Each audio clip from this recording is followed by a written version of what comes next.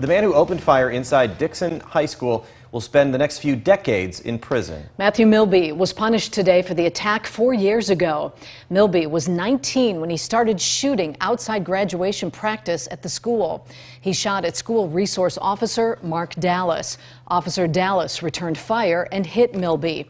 A judge ruled Milby not fit for trial in both 2018 and 2019.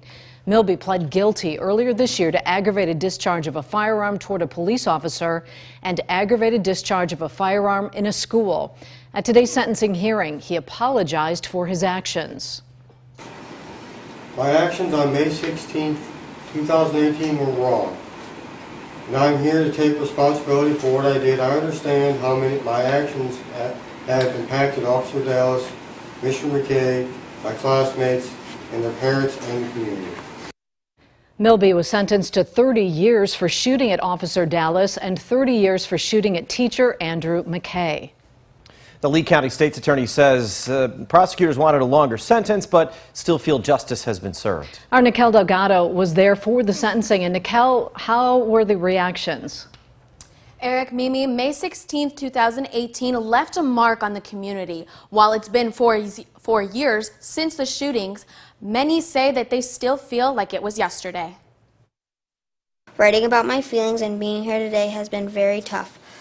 I think about the shooting a lot, like when it's quiet, when people say triggering words.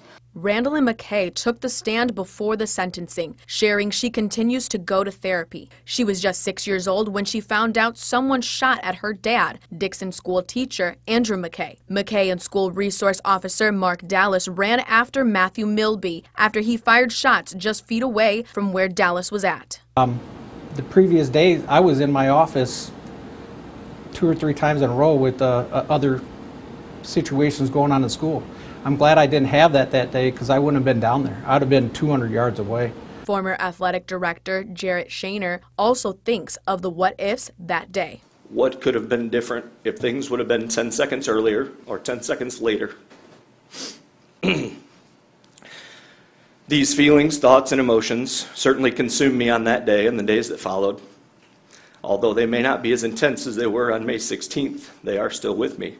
While Milby's family asked for lenience, they spoke of his home life while he was growing up, saying he was abused by his mother for years. When me and my brother moved out, that's when it went downhill. I think it's because there was nobody for my mom to mentally abuse and physically abuse other than focus all her energy on him. His aunt told the judge they tried to help, but they couldn't get Milby out of the abusive environment. We would hide him in the closet.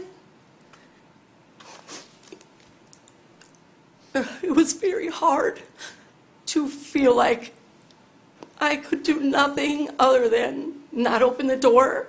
Everyone agreeing their lives will never be the same. My selfish side comes from me being angry and hurt because of what he did to my dad, and I want him to suffer because of it.